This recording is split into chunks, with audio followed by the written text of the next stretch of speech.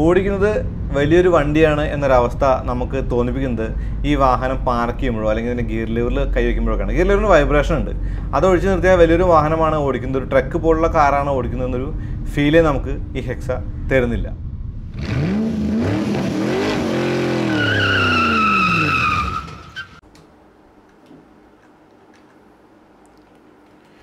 Tata ഹെക്സയുടെ XE എന്ന് പറഞ്ഞൊരു വേരിയൻ്റാണിത്, ഏറ്റവും ബേസ് മോഡൽ. നമുക്കിതിൻ്റെ വീഡിയോ ചെയ്യാം. അപ്പോൾ സ്വാഗതം. ഇതിൻ്റെ ഒരു കാര്യങ്ങളെക്കുറിച്ച് പറയുമ്പോൾ എന്താണ് ഇതിൻ്റെ റിലവൻസ് എന്നുള്ളതാണ് ആദ്യമായിട്ട് ഒരുപാട് പേര് ചോദിക്കാൻ സാധ്യതയുള്ളത്. അതിനുള്ള ഉത്തരം വഴിയെ തരാം. നമുക്ക് ആദ്യമായിട്ട് ഇതിൻ്റെ രൂപഭംഗിയെക്കുറിച്ച് തന്നെ പറയാം. ഹണികോം ഗ്രില്ലാണ്, അതിന് താഴെയായിട്ടൊരു അലുമിനിയം ബോർഡർ കാണാം. വലിയ ബമ്പറാണ്, ബമ്പറിൽ എയർ ഡാം ഉണ്ട്. ഇതിന് ഇരുവശങ്ങളിലും ഫോഗ് ലാമ്പ് ഹൗസിംഗ് കാണാം. ഹൗസിംഗ് മാത്രമേ ഉള്ളൂ, ഫോഗ് ലാമ്പോ DRLO ഒന്നുമില്ല. ബേസ് മോഡലാണല്ലോ. പ്രൊജക്ടർ ഹെഡ് ലാമ്പുകളാണ് ഈ ബേസ് മോഡലിനും ഉള്ളത്. അതിൽ ഹാലോജൻ്റെ ഒരു ഹൈ ബീമും ലോ ബീമായിട്ടുള്ളത് ഒരു പ്രൊജക്ടർ സെറ്റപ്പാണ്. കണ്ടില്ലേ, മുകളിലാണ് ലോ ബീം, താഴെ ഹൈ ബീമും, കൂടാതെ ഇൻഡിക്കേറ്റർ വശങ്ങളിലും കാണാം. കണ്ടോ, ആ ബോണറ്റ് ഷെല്ല് കണ്ടില്ലേ, ആ ബോണറ്റ് ഷെല്ലിന് ഒരു E2യുടെ ഒരു ബോണറ്റിൻ്റെ ഒരു ചായ തോന്നി. കൂടാതെ ബട്ടർഫ്ലൈ വൈപ്പേഴ്സാണ്. ഈ ബട്ടർഫ്ലൈ വൈപ്പേഴ്സിൻ്റെ പ്രത്യേകത എന്താണെന്ന് വെച്ച് കഴിഞ്ഞാൽ ഈ ഗ്ലാസിൻ്റെ ഭീമമായ ഭാഗം തന്നെ തുടച്ച് വൃത്തിയാക്കാനായിട്ട് ഈ വൈപ്പേഴ്സിന് കഴിയും. ഇത് സിവിക്കിലാണ് ആദ്യം കണ്ടിട്ടുള്ളത്. കണ്ടില്ലേ, വാഷർ ജെറ്റുകളൊക്കെ ഗ്ലാസിൻ്റെ കൗളിലാണ് ഉൾപ്പെടുത്തിയിട്ടുള്ളത്. പിന്നെ വശങ്ങളിലേക്ക് വരുമ്പോൾ ക്ലാഡിങ്ങിൻ്റെ കാര്യം പറഞ്ഞില്ല. ആ ബമ്പറിൽ വലിയ ഒരു ബമ്പറിൽ ഒരു പ്ലാസ്റ്റിക് ക്ലാഡിങ് 4 വശത്തും കാണാം. ഇപ്പോൾ 16 ഇഞ്ച് വീലുകളാണ്. ആ വീലുകൾക്കുള്ളിൽ ഡിസ്ക് ബ്രേക്കുകളൊക്കെ നിങ്ങൾക്ക് കാണാൻ പറ്റും. ഈ ഡിസ്ക് ബ്രേക്ക് എന്ന് പറയുന്നത് ബേസ് വേരിയൻറ്റിന് വരെ ഡിസ്ക് ബ്രേക്കുകളാണ്. അത് വില കുറയ്ക്കാനായിട്ട് ഡിസ്ക് ബ്രേക്ക് മാറ്റി ചെറിയ വേരിയൻറ്റിന് ഡ്രം അങ്ങനെയുള്ള സെറ്റപ്പൊന്നും ടാറ്റ ഹെക്സയിൽ ചെയ്തിട്ടില്ല. കണ്ടില്ലേ, പ്ലാസ്റ്റിക്കിൻ്റെ ക്ലാഡിങ്ങുള്ളൊരു വീൽ വെല്ലും കാണാം. വെരിക്കോർ ബാഡ്ജ് ഉണ്ട്, അത് എഞ്ചിനെ സൂചിപ്പിക്കുന്നു. പിന്നെ ഒരു ക്വാർട്ടർ ഗ്ലാസ് കൊടുത്തിട്ടുണ്ട്. വശങ്ങളിൽ കട്ടിങ് ഗ്രീസിംഗ് ഒന്നുമില്ല, പ്ലെയിൻ ആണത്. പക്ഷേ എന്നിരുന്നാൽ കൂടി ആ ക്വാർട്ടർ ഗ്ലാസ് ഈ പില്ലർ ഉണ്ടാക്കുന്ന നമ്മുടെ ഒരു ബ്ലൈൻഡ് സ്പോട്ട് ഒഴിവാക്കാനായിട്ട് ആ ക്വാർട്ടർ ഗ്ലാസ് സഹായിക്കും. വശങ്ങളിൽ ഗ്ലാസ്സിൽ നമുക്ക് ഇൻഡിക്കേറ്റർ കാണാം. ഡോർ ഹാൻഡിലൊക്കെ ബ്ലാക്കിലാണ്. ഇപ്പോൾ പില്ലർ ആണെങ്കിലും B പില്ലർ ആണെങ്കിലും C പില്ലർ ആണെങ്കിലും ബ്ലാക്കിൻ്റെ ഒരു അതിപ്രസരം ഇതിനകത്ത് കാണാം. ഇത് ബേസ് വേരിയൻ്റ് ആയതുകൊണ്ടായിരിക്കണം. പക്ഷേ മൂന്നാമത്തെ റോ, അതായത് C പില്ലറിന് ഇപ്പുറത്തൊരു ക്രോമിൻ്റെ ഹെക്സ എന്ന ബാഡ്ജിങ് കൊടുത്തിട്ടുണ്ട്. വലിയ ടൈൽ ലാമ്പുകളാണ്, അത് വശങ്ങളിലേക്ക് കയറി നിൽക്കുന്നുണ്ട്.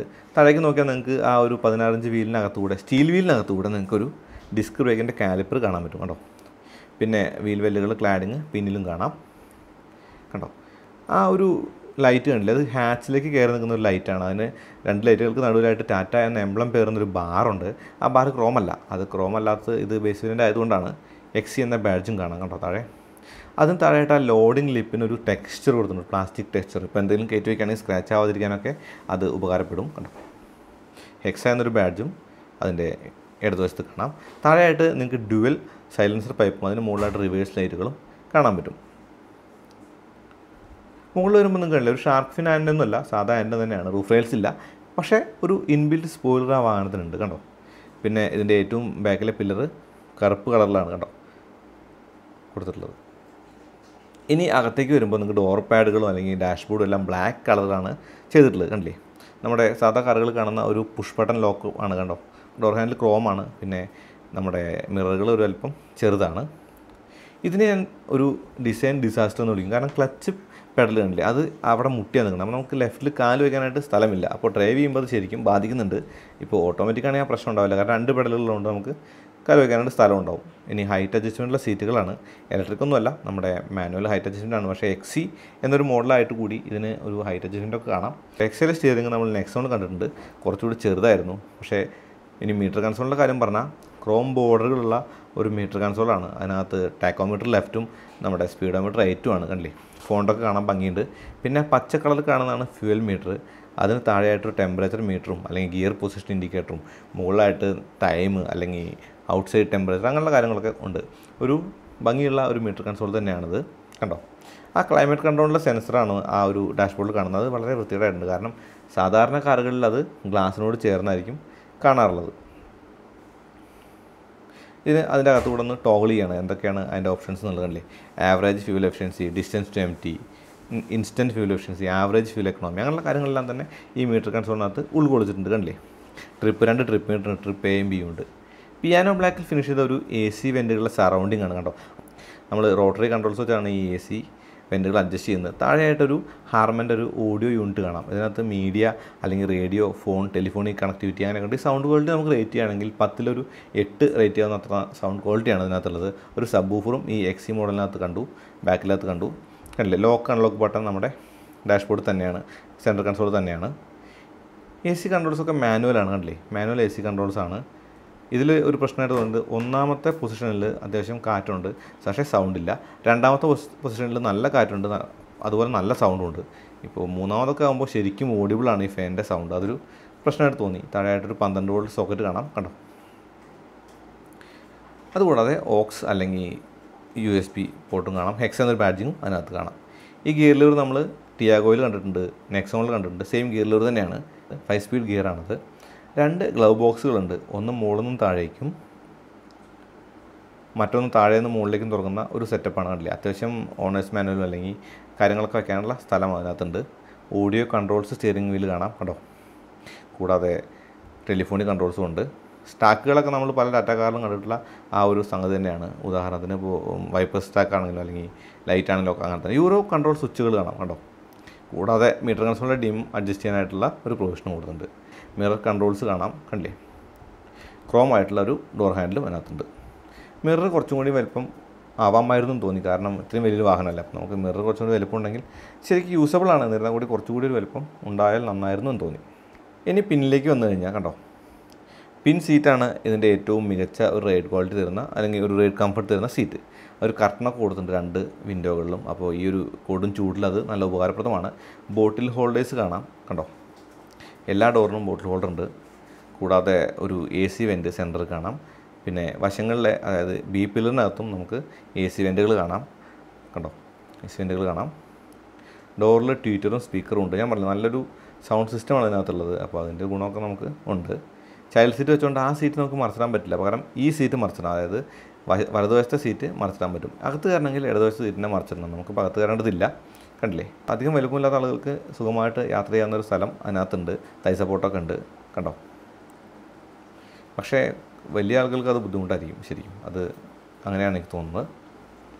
ഇനി പിന്നിലേക്ക് വരുമ്പോൾ നമ്മൾ പിന്നിലെ ഡോർ തുറക്കുമ്പോൾ, കണ്ടോ, ഹാച്ച് തുറന്നു കഴിഞ്ഞാൽ നമുക്ക് ഈ വാഹനത്തിൻ്റെ ഒരു ലഗേജ് സ്പേസ് എന്താണെന്ന് മനസ്സിലാവും, കണ്ടില്ലേ. ഇത്രയും ലഗേജ് അതിനകത്ത് വെക്കാനായിട്ട് സ്ഥലമുണ്ട്. ഇപ്പോൾ 3 റോ സീറ്റ് പൊസിഷനിലായാൽ കൂടി നമുക്ക് അത്യാവശ്യം സ്ഥലമൊക്കെ ഉണ്ടെന്ന് അർത്ഥം. കാരണം സീറ്റ് മറിച്ചിട്ട് നമുക്ക് കുറച്ച് അധികം സ്ഥലം ഇതിനകത്ത് കിട്ടും. ഇപ്പോൾ ആ മുമ്പിലത്തെ സീറ്റ് കൂടി, മിഡിൽ റോ കൂടി മറിച്ചിട്ടാൽ ശരിക്കും ഒരുപാട് ലോഡ് കയറ്റാനുള്ളൊരു വാഹനമായിട്ട് തന്നെ നമുക്ക് ഉപയോഗിക്കാം. 1 ട്രയാങ്കിളാണത്. ഒരു ബൂട്ടിനൊരു കവറുണ്ട്, അത് കണ്ടില്ല. എടുത്ത് കഴിയുമ്പോൾ നമുക്ക് ടൂൾസും അല്ലെങ്കിൽ സ്റ്റെപ്പിനി വീല്, സ്പെയർ വീല് അയക്കാനുള്ള ടൂൾസൊക്കെ അതിനകത്തുണ്ട്, കണ്ടോ. ഇനി നമുക്ക് 3rd റോ സീറ്റിലിരുന്ന ആൾക്കാർക്കും ഒരു കപ്പ് ഹോൾഡർ, ഡെഡിക്കേറ്റഡ് ആയിട്ടുള്ള കപ്പ് ഹോൾഡേഴ്സൊക്കെ കാണാം, കണ്ടേ. അത് അടച്ചു വെച്ചേക്കാണ്, ആവശ്യത്തിന് മാത്രം എടുക്കാം, അല്ലെങ്കിൽ അത് ആംബ്രസ്റ്റായിട്ട് ഉപയോഗിക്കാം. കൂടാതെ സീ പില്ലറിനകത്ത് നിങ്ങൾക്ക് AC വെൻറ്റുകൾ കാണാൻ പറ്റും. അപ്പോൾ എല്ലാ റോയിലും AC വെൻറ്റുകളുണ്ട്, ഗ്രാബ് റെയിൽസ് ഉണ്ട്. എന്ന് വെച്ചാൽ അത്യാവശ്യത്തിന് സുഖകരമായി തന്നെ യാത്ര ചെയ്യാൻ ഒതുങ്ങുന്നൊരു വാഹനമാണ് ഹെക്സ എന്ന് നിസ്സംശയം പറയാം, കണ്ടോ. ഇതാണ് സബ് വൂഫറിൻ്റെ സിസ്റ്റം. ഇപ്പോൾ ഹർമൻ്റെ സബ് വൂഫർ, അതായത് ഹാച്ചിലുള്ള സബ് വൂഫറാണത്, കണ്ടോ. സബ് വൂഫറാണത്. നല്ല സൗണ്ട് ക്വാളിറ്റിയാണ്, മികച്ച സൗണ്ട് ക്വാളിറ്റി തന്നെയാണ് ഹെക്സയ്ക്കകത്തുള്ളത്. ഇപ്പോൾ ഒരു ഡോർ ഹാൻഡിലും ഉണ്ട്, അതായത് ഒരു ഡെഡിക്കേറ്റഡ് ഹാൻഡിലും ഉണ്ട് ഡോർ ക്ലോസ് ചെയ്യാനായിട്ട്, കണ്ടില്ലേ.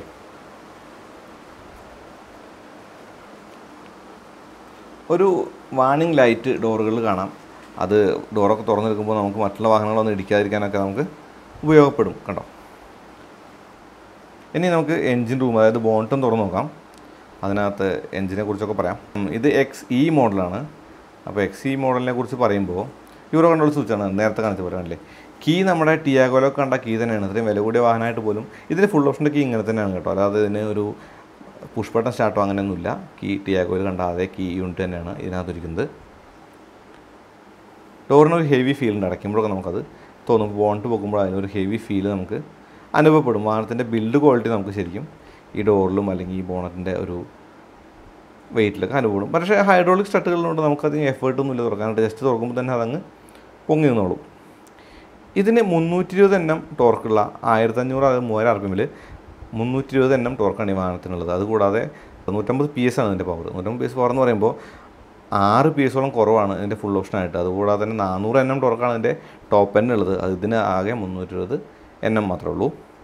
ഇത് 2.2 ലിറ്റർ വെരിക്കോർ 320 എന്ന് വിളിക്കുന്ന എഞ്ചിനാണ്. ഈ 320 എന്ന് പറയുന്നത് ടോർക്കിനെ സൂചിപ്പിക്കുന്നു. വലിയ വാഹനത്തിന് 400 ആണ് ആ നെയിമിൽ തന്നെ ഉള്ളത്. അപ്പോൾ അതിന് ടോർക്കിനാണ് സൂചിപ്പിക്കുന്നത്. അത് BS4 കമ്പനിയുടെ വാഹനമാണത്. ഇതൊരു 2179 cc 4 സിലിണ്ടർ എഞ്ചിനാണ്. ഓക്കെ, 6 സ്പീഡ് ഗിയർ ബോക്സാണ് അതിൻ്റെ ടോപ്പ് എൻഡ് വേരിയൻ്റ് ഉള്ളത്. പക്ഷേ നമ്മൾ ഓടിക്കുന്ന ഈ വേരിയൻറ്റിന് 5 സ്പീഡ് ആണ് ഗിയർ ബോക്സ്. വീലുകളെ കുറിച്ച് പറയുകയാണെങ്കിൽ ഇതിൻ്റെ ബേസ് വേരിയൻറ്റുകൾക്കെല്ലാം തന്നെ, അതായത് ഇനീഷ്യൽ വേരിയൻറ്റുകൾക്കെല്ലാം തന്നെ 16 ഇഞ്ച് വീലും, അതുകൂടാതെ വലിയ വേരിയൻ്റ് ടോപ്പ് വേരിയൻറ്റുകൾക്ക് 19 ഇഞ്ചാണ് വീൽസുള്ളത്. നല്ല ഭീമമായൊരു വ്യത്യാസം രണ്ട് വീലുകളും തമ്മിലുണ്ട്. ഈ 156 PS വാഹനം എങ്ങനെ ഉണ്ടെന്നുള്ളത് ഓടിച്ചു നോക്കണം, അതിനുശേഷം അതിനെക്കുറിച്ച് പറയാം. ഇതിനൊരു 4x4 മോഡലും അവൈലബിൾ ആണ്, പക്ഷേ അതൊക്കെ ടോപ്പ് എൻഡിലാണ്. നമുക്ക് അതിനെക്കുറിച്ചൊക്കെ അത് ഓടിക്കുമ്പോൾ തന്നെ പറയാൻ പറ്റുള്ളൂ. എന്തുകൊണ്ട് ബേസ് മോഡലിൻ്റെ വീഡിയോ ചെയ്യുന്നു എന്നുള്ളൊരു ചോദ്യം നമ്മൾ നേരത്തെ പറഞ്ഞല്ലോ, അതിൻ്റെ ഉത്തരം തരാം. ഇപ്പോൾ എൻ്റെ ഒരു സൗഹൃദ വലയത്തിൽ കുറേ പേര് സാധാ ബേസ് വേരിയൻ്റ് എടുത്ത് അതിനകത്ത് അലോയ് വീൽസൊക്കെ കയറ്റി ടച്ച് സ്ക്രീനൊക്കെ വെച്ച് അവരുടേതായിട്ടുള്ള കസ്റ്റമൈസേഷനൊക്കെ ചെയ്ത് കൊണ്ടു നടക്കുന്നുണ്ട്. അപ്പോഴും ഫുൾ ഓപ്ഷനായിട്ടുള്ള വലിയൊരു ഭീമമായ വില വ്യത്യാസം വരുന്നുണ്ടെന്നാണ് അവർ അവകാശപ്പെടുന്നത്. അതിനെക്കുറിച്ച് കൂടുതലായിട്ട് പറയാൻ ഞാൻ ആളല്ല, കാരണം എൻ്റെ വാഹനം ഒരു ടൈറ്റാനിയം മോഡലാണ്. അപ്പോൾ അങ്ങനെ നോക്കുമ്പോൾ ഏറ്റവും കൂടുതൽ വാഹനങ്ങളും ഫുൾ ഓപ്ഷൻ്റെ വീഡിയോസാണ് നമുക്ക് അവൈലബിൾ എന്നുള്ളതുകൊണ്ട് ഒരു ബേസ് മോഡലിൻ്റെ വീഡിയോ ചെയ്യുന്നത് ശരിക്കും ഇങ്ങനെയുള്ള ആളുകൾക്ക് ഉപകാരപ്പെടുമെന്ന് തോന്നി. അതുകൊണ്ടാണ് നമ്മൾ XE മോഡലിൻ്റെ വീഡിയോ ചെയ്യാൻ മുതിർന്നത്. ഇപ്പോൾ ഈ വാഹനത്തിൻ്റെ കാര്യം പറഞ്ഞില്ല, ഇത് അത്യാവശ്യം നല്ലൊരു വാഹനമാണ്. ഇപ്പോൾ 150 PS എന്ന് പറയുന്നത് ചെറിയൊരു പവറല്ല. ഇപ്പോൾ ഗട്ടറുകളിലും അല്ലെങ്കിൽ വലിയ വലിയ കുഴികളിലുമൊക്കെ വാഹനം ചാടുന്ന നമ്മൾ അറിയുന്ന പോലില്ല ചില സമയത്ത്. അതിശയോക്തിയൊന്നും അതിനകത്തില്ല. പക്ഷേ വലിയ വാഹനം ഓടിക്കുന്നതിൻ്റേതായിട്ടുള്ളൊരു ബുദ്ധിമുട്ട് നമുക്ക് ഇനീഷ്യൽ സ്റ്റേജിൽ തോന്നും. പക്ഷേ ഓടിച്ചു വരുമ്പോൾ അതങ്ങ് മാറുകയും ചെയ്യും. പിന്നെ നമ്മൾ വലിയ ഒരു പാർക്കിംഗ് ഏരിയ, അത് ഒരുപാട് കൺജസ്റ്റഡ് ആയിട്ടുള്ള പാർക്കിംഗ് ഏരിയയിലോ അല്ലെങ്കിൽ എന്താ പറയുക നമ്മൾ സ്പീഡിൽ പോകുന്ന സമയത്തൊക്കെയാണ് അതിൻ്റെ വലിപ്പം എന്താണ് എന്നുള്ളത് നമുക്ക് ശരിക്കും അനുഭവപ്പെടുകയുള്ളൂ.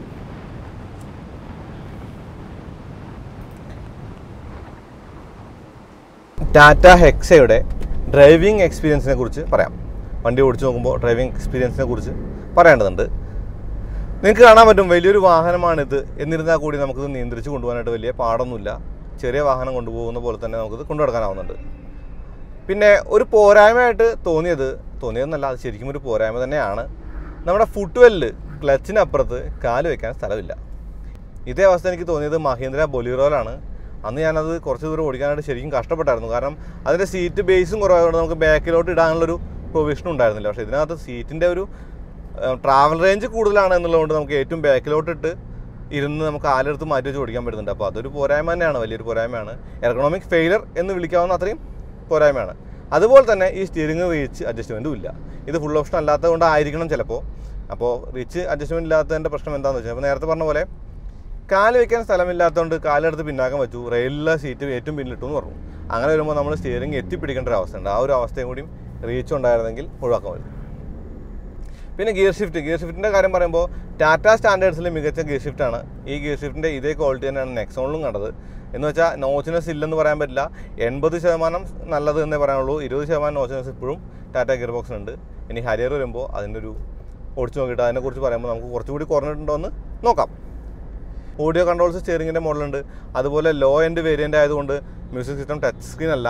എന്നിരുന്നാൽ കൂടി ബ്ലൂടൂത്ത് കണക്ടിവിറ്റിയും അല്ലെങ്കിൽ ബാക്കിയുള്ള ടെലിഫോണിക് കൺട്രോൾസും FM-ഉം അല്ലെങ്കിൽ കണക്ടിവിറ്റിയൊക്കെ ഉള്ളൊരു സ്റ്റീരിയോ ഉണ്ട് ഇതിനകത്ത്. AC മാനുവൽ AC ആണ്. ഇതിന് ക്ലൈമട്രോണിക് AC ഇല്ല. ക്ലൈമട്രോണിക് AC ഇല്ലാത്ത ഈ ഒരു വേരിയൻ്റ് പ്രശ്നം. ഞാൻ ഇടയ്ക്കിടയ്ക്ക് വേരിയൻ്റ് എന്ന് പറയുന്നത് എന്തുകൊണ്ടാണെന്ന് വെച്ചാൽ, നമ്മൾ ഓടിച്ചുകൊണ്ടിരിക്കുന്നത് ഒരു ഫുൾ ഓപ്ഷൻ വേരിയൻ്റ് അല്ല. അത് ഇടയ്ക്കിടയ്ക്ക് പറയുന്നതാണ്. ഫീച്ചേഴ്സ് ഇല്ല എന്ന് പറയുമ്പോൾ അത് എന്തുകൊണ്ടാണെന്ന് കൂടി പറയേണ്ടതുണ്ടല്ലോ. ഓടിക്കാനായിട്ട് ഒരു പ്രശ്നമില്ല, വാഹനം വലിച്ചു കയറി പോകുന്നൊരവസ്ഥയൊക്കെ ഉണ്ട്. ടോർക്കി ആയിട്ടുള്ള എഞ്ചിനാണ്. എഞ്ചിനെ കുറിച്ച് പറഞ്ഞാൽ ലോ എൻഡ് കൊള്ളാം, മിഡിലും അത്യാവശ്യം പഞ്ചിയാണ്. പക്ഷേ ടോപ്പ് എൻഡ് എത്തുമ്പോൾ ടാറ്റ ഹെക്സ ശരിക്കും പതറുന്നുണ്ട്. അത് പറയാനുള്ള കാരണം സൂം കാർസിന് എടുത്ത ഹെക്സയാണ്. അതുകൊണ്ട് തന്നെ ഇതിന് 80 km സ്പീഡ് ഗവർണർ വെച്ചിട്ടുണ്ട്. അപ്പോൾ ആ ഒരു സ്പീഡിൻ്റെ പ്രശ്നം കൊണ്ട് നമുക്ക് ടോപ്പ് എൻഡ് ഓടിച്ച് നോക്കാൻ പറ്റിയില്ല എന്ന് പറയുന്നതായിരിക്കും കൂടുതൽ ആയിട്ട് ചേരുക. എന്നിരുന്നാൽ കൂടി നല്ല ഡ്രൈവബിളായിട്ട് വാഹനം തന്നെയാണ്. വലിയൊരു വാഹനം ഓടിക്കുന്ന ഒരു അവസ്ഥ ഇല്ല എന്ന് തന്നെ പറയാം. ഈ സ്റ്റിയറിങ്ങിന് നല്ല ഹെവി ഫീൽ ഉണ്ട് സിറ്റി ഡ്രൈവിങ്ങിൽ.